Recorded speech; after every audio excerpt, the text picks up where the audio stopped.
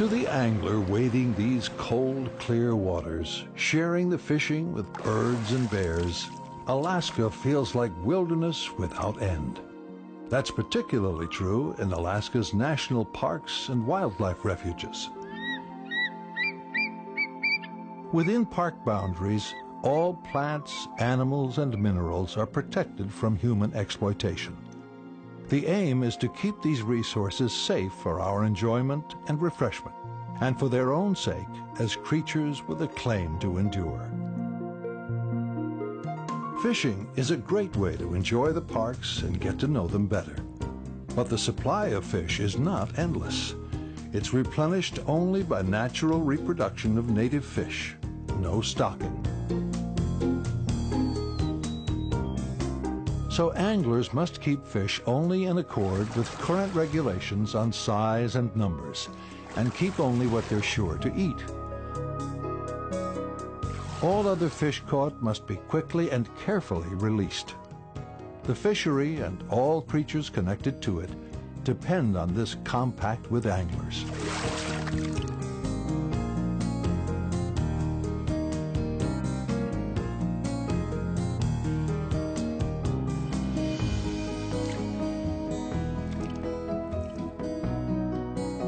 No matter how strong a fish may seem, it's easily injured or overstressed.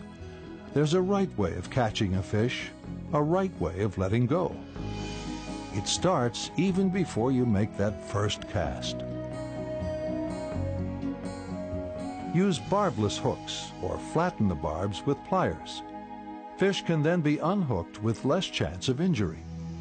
And barbless hooks, as a bonus, penetrate better and make it easier to hook the fish in the first place. When you're fighting a leaping trout, a speeding salmon, the fight takes you out of yourself. Time seems suspended. The world reduces to rushing water and the fish at the far end of your line. But it's vital to fight the fish quickly. Prolonged fighting can cause injury not visible to the naked eye. Lactic acid builds up in the fish, reducing its chances of survival when released. You can apply more pressure to the fish by fighting it with the butt section of the rod rather than the tip. Don't raise the tip, the weaker part of the rod, high in the air.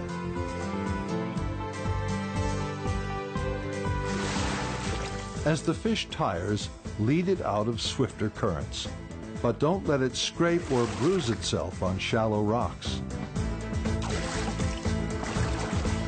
If its slime is rubbed off, deadly fungus or bacteria can attack the fish. The eyes, gills, and jaws are also highly vulnerable to injury.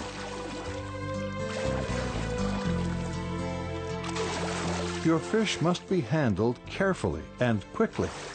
Take a moment to admire its architecture, its artful pattern of colors and markings, but don't overdo it. Cradle the fish in your hand without squeezing it. Holding it upside down relaxes it and minimizes struggling.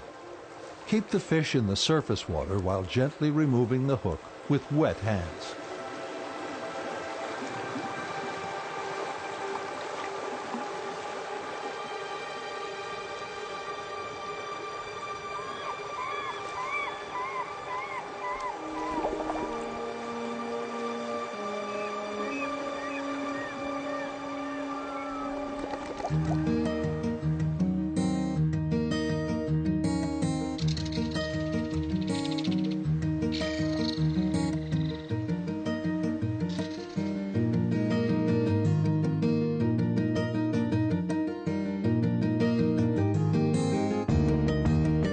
A colorful photo is a good way to keep your catch by letting it go. But rather than lifting it for a hero shot, which could harm it, hold it in the water while someone shoots. Before releasing the fish, make sure it's ready to swim on its own. If necessary, revive it by moving it gently back and forth to get oxygenated water through its gills.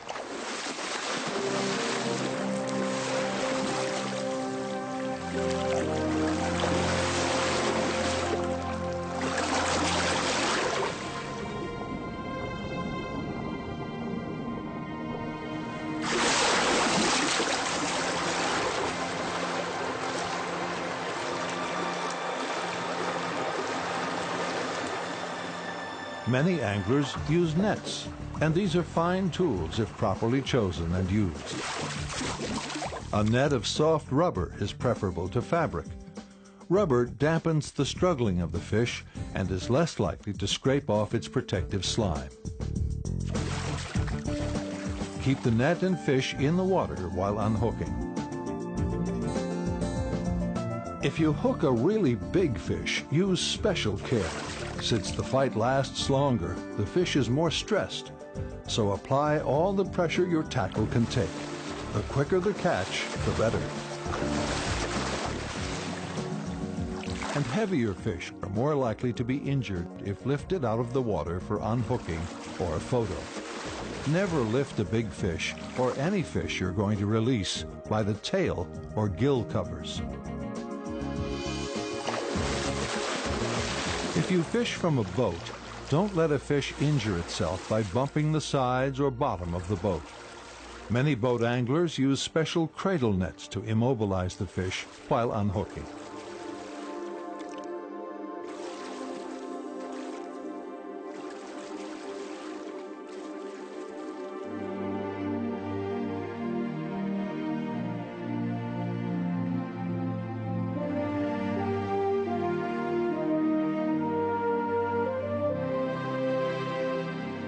In this new century, wilderness is wild only because we keep it that way.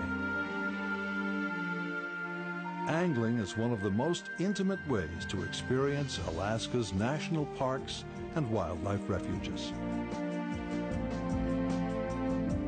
It's a privilege that depends on every angler's individual commitment to the fish we all catch, to waters and all things wild.